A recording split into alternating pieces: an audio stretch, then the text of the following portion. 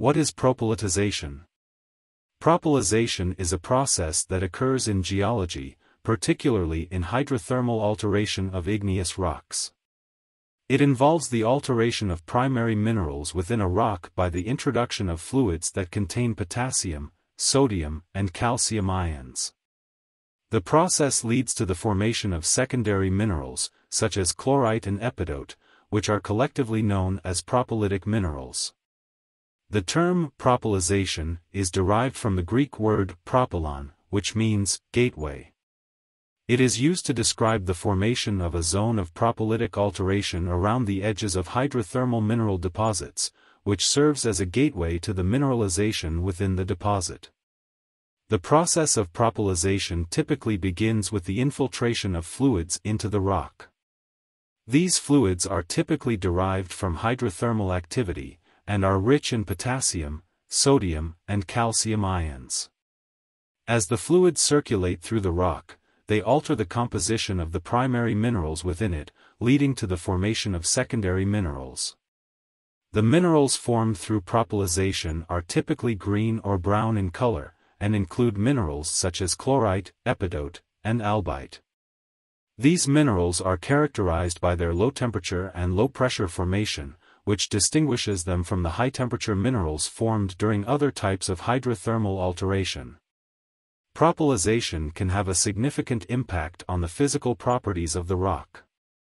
For example, it can increase the density and strength of the rock, as well as its resistance to weathering and erosion. The process can also affect the rock's color, texture, and overall appearance. In addition to its importance in geology, propylitization is also of interest to scientists studying mineral deposits and their formation. By studying the minerals formed through propylitization, geologists can gain insights into the conditions and processes that occur within hydrothermal mineral deposits, which can help them to better understand the geological history of our planet.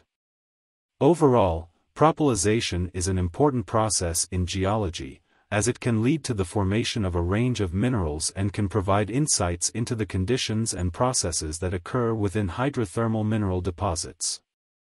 How does propylitization occur?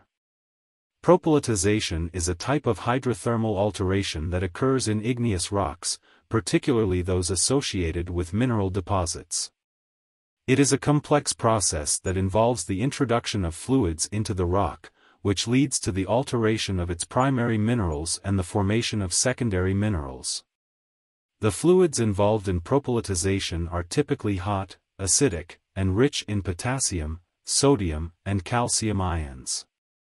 These fluids are thought to originate from deep within the Earth's crust or mantle, and are often associated with volcanic activity or other types of tectonic activity. The process of propylitization typically begins with the infiltration of fluids into the rock. The fluids circulate through the rock, dissolving some of the primary minerals and replacing them with secondary minerals, such as chlorite, epidote, and albite. This process is known as metasomatism, and it occurs without changing the overall shape or texture of the rock. The minerals formed through propylitization are typically green or brown in color, and they are characterized by their low temperature and low pressure formation.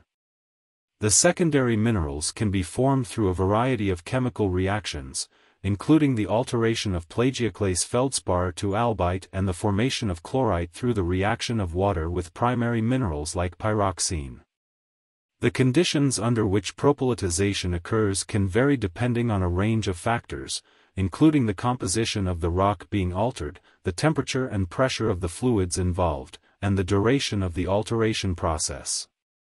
These factors can influence the types of minerals that form during propylitization, as well as the physical properties of the resulting rock.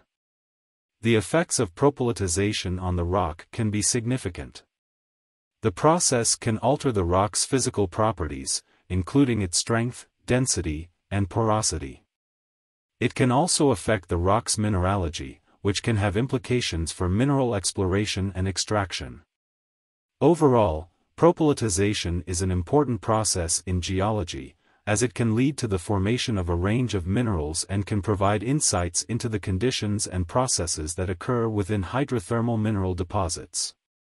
The process is complex and can be influenced by a range of factors, and continued research into propylitization is necessary to better understand its mechanisms and effects. Please don't forget to subscribe to my channel and turn on notifications.